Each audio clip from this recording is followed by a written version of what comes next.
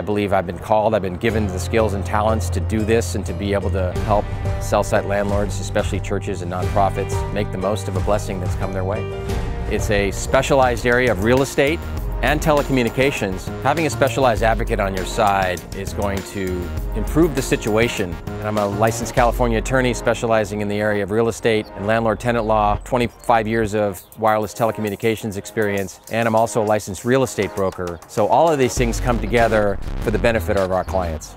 So one of the great things with Tower Seekers is they're right here in our backyard here in Southern California. Tower Seekers being based in San Diego County is hugely important. And that's where Tower Seekers comes in. We take pride in providing that local on-site service that you really can't get anywhere else. It's a ministry for me. I was called to do this and serve churches and nonprofits in a way that I don't think anybody else is doing.